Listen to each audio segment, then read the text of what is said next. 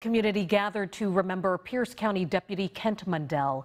He was shot and killed 10 years ago near Eatonville. It is a devastating loss, still felt every day.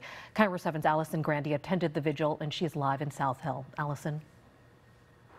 Simney, they held the vigil right here outside the South Hill precinct. These are the flowers that were brought to remember Deputy Kent Mundell. And then right behind it here, this is the list of deputies who've been killed here in Pierce County. And third from the bottom there is Kent Mundell. If you see that date right there, December 28, 2009, he died 10 years ago tonight. And so this is where they met tonight to gather to remember Deputy Kent Mundell. They came to light candles and to pray and to remember the man who meant so much to so many people. Deputy Kent Mundell was shot responding to a domestic violence incident near Eatonville. He was taken off life support 1 week after he was shot. That was 10 years ago today. His family and law enforcement family gathered here to remember him and his sacrifice.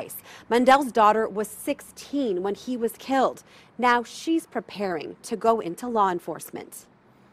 It's hard, mostly because I haven't really done any vigils or anything like that since the 1-year anniversary. And then it's also really hard just knowing that there's another family going through what I went through right now. And Kristen Amos actually met Deputy Cooper Dyson because she's been doing a lot of ride-alongs here in South Hill because she wants to also be a deputy.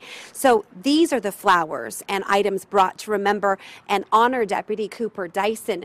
And that is one reason Kent Mundell's daughter came out tonight. She hadn't been to one of these vigils in 9 years, but she wants Dyson's family to know that she'll be there for them, just like the other families in this terrible group who have something awful in common. The other families of these deputies who've died, they're sticking together. They're helping each other through life without those deputies because they say it's easier doing it together because no one knows what it's like but them. Live in South Hill, Allison Grandy, KIRO 7 News.